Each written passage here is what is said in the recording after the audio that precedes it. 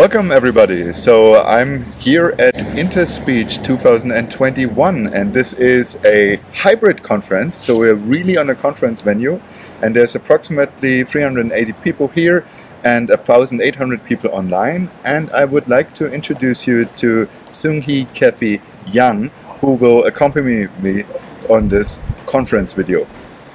Hello, and thank you very much for your nice introduction. My name is Seung Yang. You can call me Kathy. So today, yes, we are in Brno, and it's the first day of Interspeech. Just to shortly introduce myself, I have been working with speech recognition synthesis and conversion for the past 6 years, and I received my PhD degree last year and joined FAU. In the Department of Artificial Intelligence for Biomedical Engineering, IBE department. I started the position in May as a junior professor, and I think this is like my 6th Interspeech or something like that. And I just feel very happy to be back, and stay tuned. Absolutely. So let's see what we can find here on Interspeech, and I'm very much looking forward to checking out the great science here.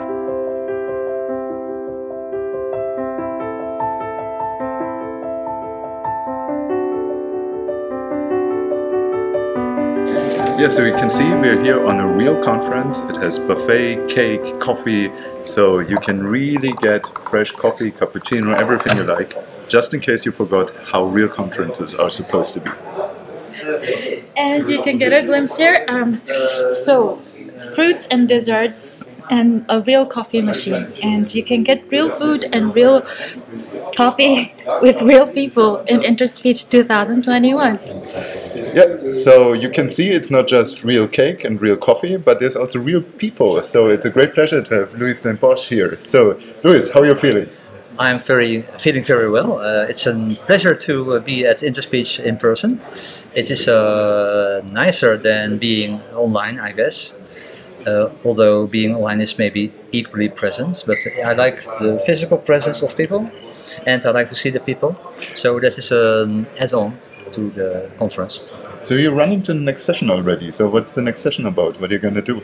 That is about perception. So in Nijmegen we are trying to use ASR to investigate the properties of the speech signal and to investigate how the ASR can explain human perception, especially concerning what now happens in your head, and you are looking for words that I'm speaking right now. Cool. So you, 3 times a second, your brain is trying to get words from your English lexicon.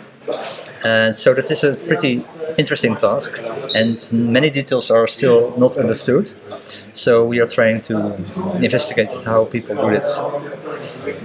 And we use ASR to help us in explaining the procedures, the cognition. And if you're interested in more about this, I'll put a couple of references to the work that was just mentioned in the description of this video, such that you can also check out the science. Sure. Thank you. Stay tuned. Bye-bye. So the first day of Interspeech is already over. We saw many more exciting talks and many more exciting science. So we would like to take 1 or 2 minutes now to essentially discuss our highlights of the conference. All of what we are mentioning is available in the online conference system, so if you log in, you can still view the recordings of those talks.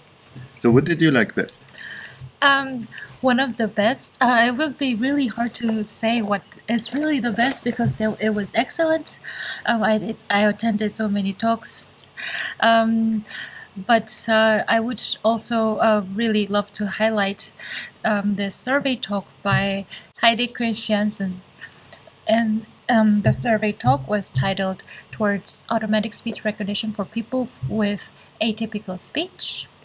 So I was really impressed with the overview of the started speech that she would give at the beginning, and also I could really relate to this topic because it's I am working on the related projects with biomedical engineering, And also I was working with this speech modification that she was talking about. So for example, with generative adversarial networks, that can really help with the speech recognition of the disauthored speech.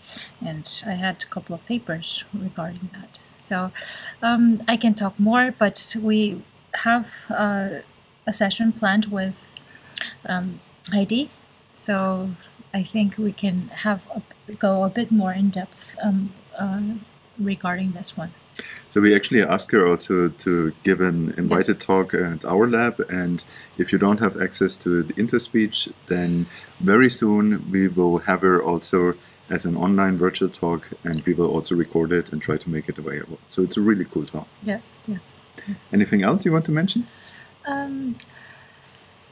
Oh yes, so I went to the perception session in the afternoon after the lunch, and it was so there was this very impressive talk by Louis, and then there were actually 3 series of presentations by him. It was totally impressive. So there was it began with the Diana network that was trying to model the human word comprehension. It's so basically, I mean, he himself gave the overview already, so I can you can go back if you're interested, and it's about the activation and decision and execution model. For the word comprehension, and there were very interesting Q&A session also about if it can also model human prosody, which was really mind-boggling. And then there were other time to event models for analyzing reaction time sequences and models of reduction time in auditory and lexical decision with the RTonset and RToffset. So this is really like a talk that you want to listen to, I think. I mean, we've just seen Louis here, and he gave already a very good summary of what he's presenting about. But still, that he had like 3 talks in succession, and yeah, they were all amazing. So if you have some time, I definitely recommend to have a look at the speech perception session. Yes. So what I really liked about this session was, I mean, it's besides the technological or technical aspects, you're really trying to get into you understand how speech recognition works in the brain, and that's which is really scientifically interesting. And this leads to another talk that you can talk about with the EEG signals. Absolutely, there was also a very exciting talk in the same session that was given by Mohammad, Jalilpour, Monesi. And he was interested in extracting different levels of speech information from EEG, and he's using an LSTM-based model. So essentially, the question that he's been looking at is whether you can classify, based on the EEG recording, which word has just been uttered. And so at the same time, they're listening to words, and he's classifying whether this is the correct correspondence. So this is nice, and I think it could be a really valuable tool to build new intelligibility tests. So for example, you could use that in order to see whether the processing in the brain is somehow affected if you play back, and it can be done without the support of the person, because you just need to set up essentially the EEGs, and then you play back the respective stimuli, and you can check whether there is something wrong with the processing, and maybe also these techniques will give us a better understanding of the human brain and the speech processing in the human brain. So that was exciting. I must admit that I also liked a lot the keynote by Hermann Ney. Of course. So he had this wonderful summary of 40 years of speech and language processing, and it was really nice to see how he put all of this in context and went down essentially to Bayes' decision rule, and could then also link all the modern concepts that we now see in deep learning and so on that they essentially still relate to the classical theory, like and so the HMMs, the deep learning, and how you relate all of this in a statistical modeling sense. So that was really nice. It was a bit mathy, but I must admit I really liked the presentation. Yes. So if you have time to see that, it's also something that I can definitely recommend. What I found really cool was also the session on representation learning. Oh yes. So there were different. Cannot miss this one. Yeah, there was representation, and I particularly liked the presentation by Chau Luu. So it was entitled "Leveraging Speaker Attribute Information Using Multitask Learning for Speaker Verification and Diarization."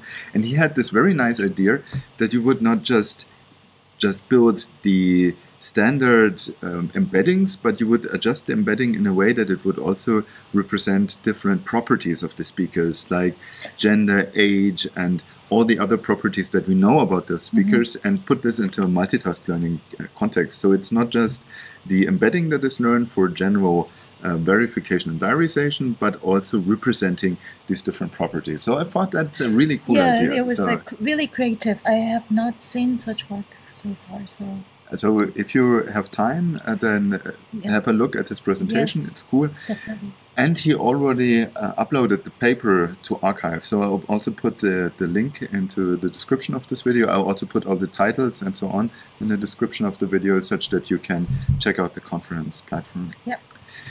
Another thing that I totally enjoyed was a presentation by Rob van Zoon, and it was entitled "Measuring Voice Quality Parameters After Speaker Pseudonymization."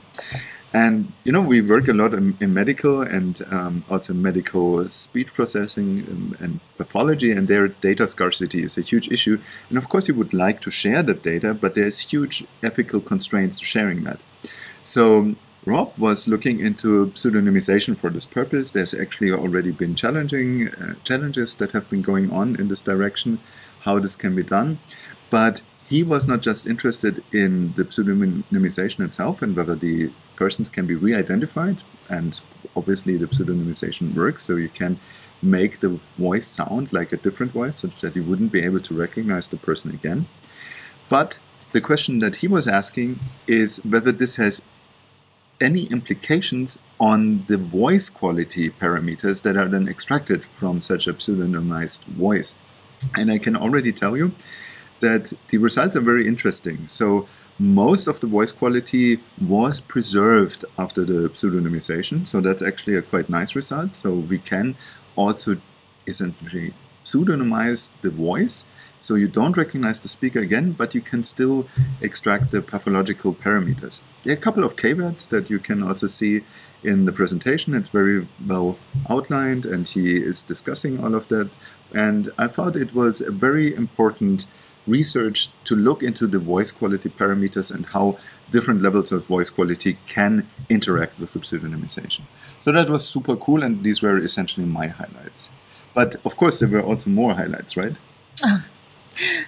Yes, of course. So there was, of course, Interspeech, I think, always comes with very nice music. It started off with the opening ceremony. And so there was some this violin and piano duet, and yes, it was really, really lovely to listen to it live. Yeah, live music. That's so I think it was a great choice that they really went for this hybrid event, that you can see people again. So they actually had to award essentially 2 years of awards, because last year was online only. So there was a very long list of ISCA fellows and then the different awards that have been named there, because they couldn't hand them over in present. Of course, so they still have the medals, and and I look forward to maybe next year it will be like really Unfortunately, still some people couldn't attend the award ceremony. So even they had problems that they couldn't produce new ISCA medals anymore, because the company that is manufacturing the medals itself went out of business. But even this problem could be solved. So that was quite a few things that were mentioned there in this opening ceremony. Yes. So we're making the progress. I think, really. What did you think about the dinner? and the food here in the conference. Oh yes, we were talking about the food, and the catering is excellent here, which is yeah. Actually it's constantly changing the variety of the foods, and it's really nice. Absolutely, and then there was this wonderful welcome reception with meeting all your friends and colleagues and so on. It was really great. I was really pleasantly surprised to talk to some of the people. Yeah, absolutely. I did not know who was coming, but I had some anticipation, and it's really nice. So we tried to ask some people for interviews. So maybe we can show that in the second video on day 2. And yeah, this already concludes our day 1 summary of Interspeech 2021. Yes. So I hope you like the summary. If you like it, share it, and maybe you can have a chance to listen to some of these presentations in the online video system. So thank you very much for watching, and see you with the day 2 summary, hopefully tomorrow. Bye bye.